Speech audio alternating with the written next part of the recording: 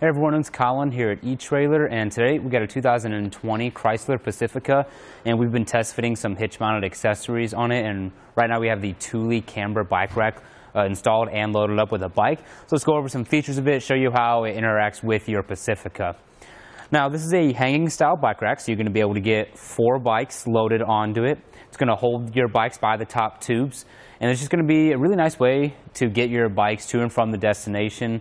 What's nice about this hanging style bike rack is that there's actually a very good amount of spacing between the cradles right here. It's a lot more than you would see with other hanging style racks, like maybe the Thule Hitching Post Pro, which is another product we carry here at eTrailer. So this is a nice way to make sure your bikes don't make a lot of contact with each other, don't swing up and hit each other too often, and just overall stay in better condition. Now the bike that we have installed right now, you can see we got 3 straps securing it. We got 2 straps on our top tube right here, making sure that it's secure into the top cradles right there. And then we have a 3rd strap that's on the seat post tube that's actually with the anti-sway cradle. What that's doing is preventing the bike from swaying too much back and forth. You can see I'm shaking it pretty hard. It's moving, but not near as much as it would without. So let's go ahead and take that strap off and show you guys. Without that cradle and strap, I'll shake it just as hard. You see it's moving a lot more. So that could cause your bike to swing up, hit your other bikes and damage them. Maybe even in some extreme cases it could swing up and make contact with your vehicle depending on the bike you have. So that anti-sway cradle is a really nice touch by them. Now I'm going to go ahead and unload it the rest of the way. Straps are kind of a ratcheting style where once you put it in there you just pull to secure it, just like that. Nice and easy to work with. Now we can just unload the bike.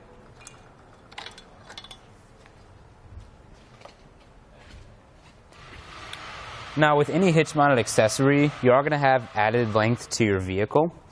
And in the case of our Pacifica and our Thule Camber, with these arms folded up, you can see we got a good amount of length on there. So let's go ahead and give you guys a measurement real quick.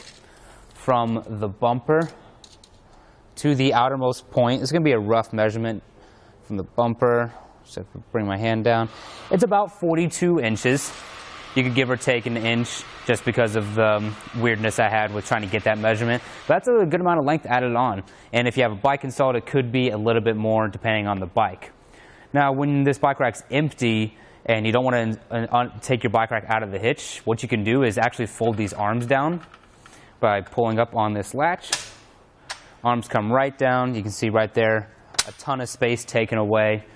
Now we're going from that rough 42-inch measurement down to 10 3/4 of an inch. So we took away a lot of space. This is something you want to keep in mind for close quarter situations, like maybe parking in your garage. Definitely would be a nice touch to be able to pull in your garage and shut your garage door without worrying about removing your bike rack. Now I do want to give you guys a ground clearance measurement while I'm at it. This does sit pretty low to the ground. At the lowest point, it's about 8 3/4 of an inch, so pretty close to the ground. However, we are sitting pretty close to the hitch at that point and the rear axle, so unless you have a pretty aggressive driveway, you shouldn't have to worry about bottoming out.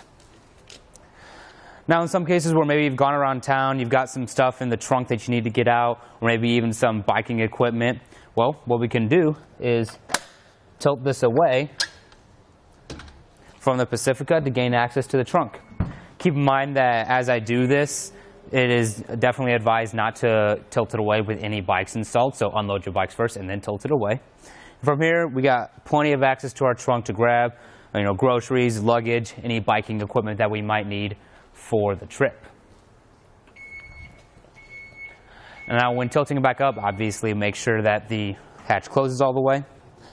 We'll just bring it back up until you hear it lock into place right there.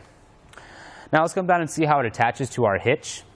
With this Pacifica, we do have a 2-inch by 2-inch hitch receiver. What's nice about this bike rack is that you see we got a sleeve on the end of the shank, making sure that it's compatible with that 2-inch receiver.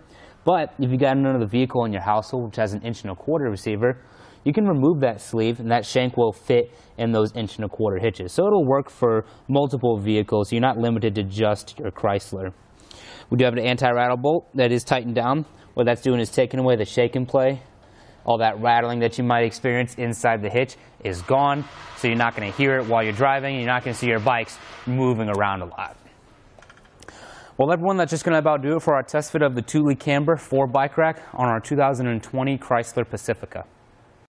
Here on our test course, we'll start by going through the slalom. This is going to show us the side-to-side action. This simulates turning corners or evasively maneuvering.